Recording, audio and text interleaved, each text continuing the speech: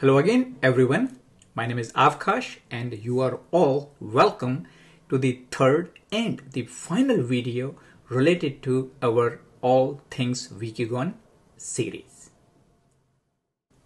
In the first two videos, we have covered AutoEncoder with more emphasis on the latent space and the reconstruction error.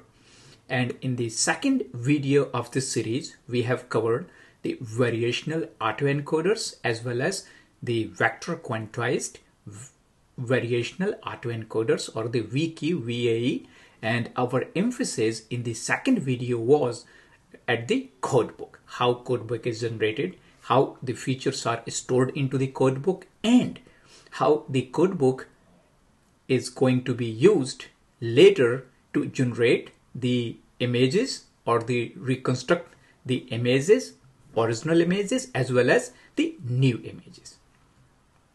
And now it's the third video of the same All Things VQGAN series, and in this video we are going to cover both VQ-VAE plus GAN, because combining these two is what becomes your VQ-GAN. So our focus is going to be generative adversarial networks, GAN, as well as the VQ-VAE, vector quantized variational autoencoders. We will also learn what the transformer is and how the transformer is used to extract features from the codebook and use those features to generate new images. So I think this introduction should be enough for you to get excited.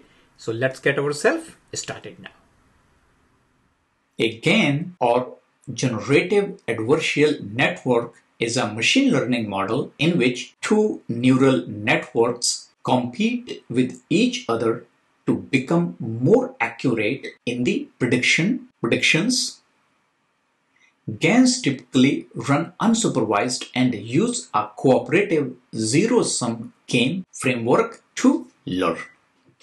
The two neural networks that make up a GAN are referred as the generator and the discriminator. The generator is a convolutional neural network and the discriminator is a deconvolutional neural network.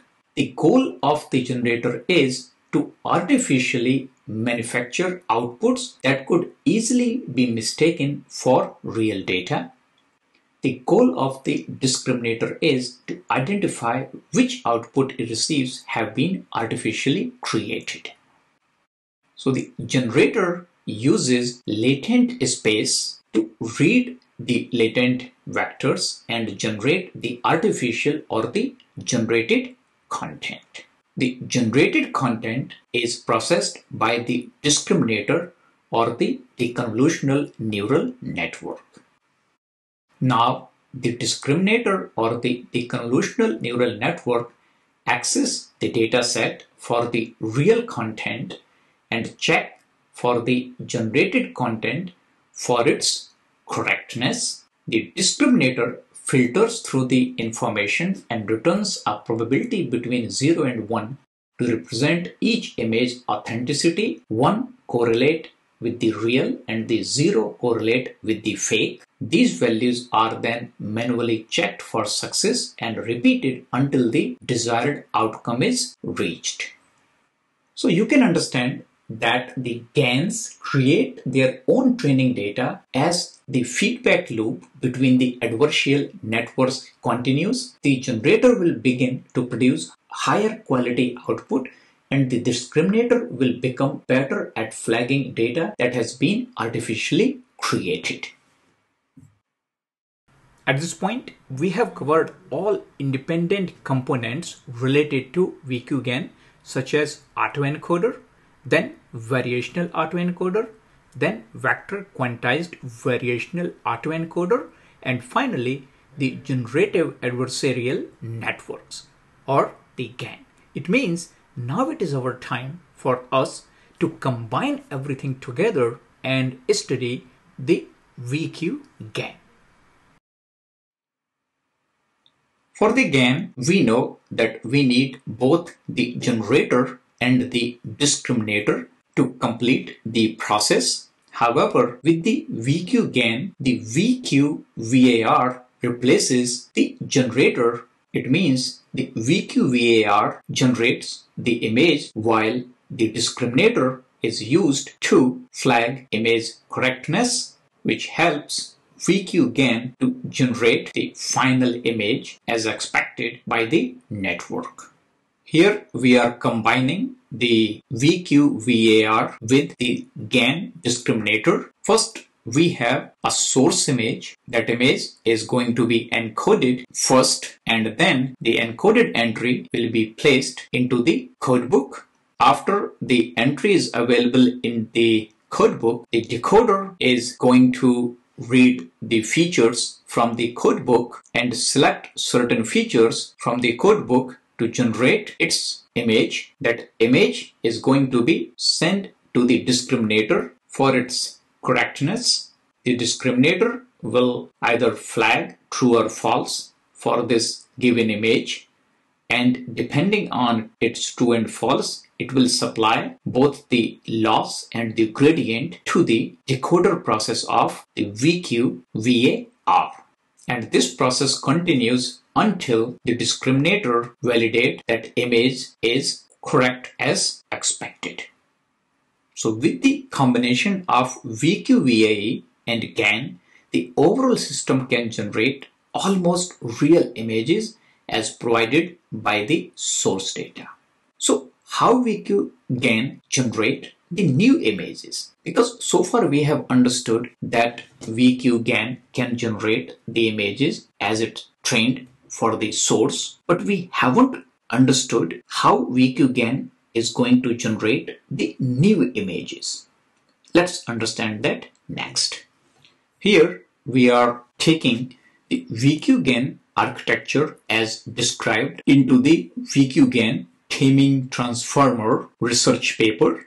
Here we have a CNN encoder and we also have a CNN decoder. So this is our VQ-VAE and here is our CNN discriminator, which is GAN. So the composition of this and this is basically the generator and the discriminator, full GAN architecture.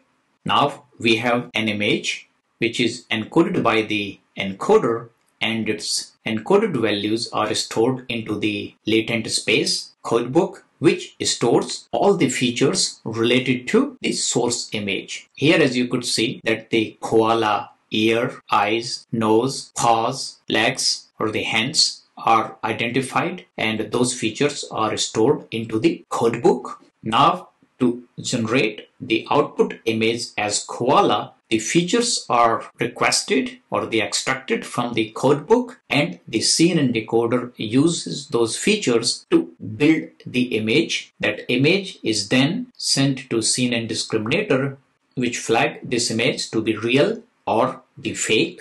So based on this lecture or the VQ-GAN tutorial, we have completed the process to generate the images as the source data through the VQ-GAN. However, looking at the VQ-GAN full architecture, we see the most important part of VQ-GAN is the transformer. And the transformer is the key for us to generate new images. With the help of transformer, we can process a method of selecting certain features from the codebook and then use those features in the decoder to generate new images. So here we can understand that how the new images are generated in the VQ-GAN.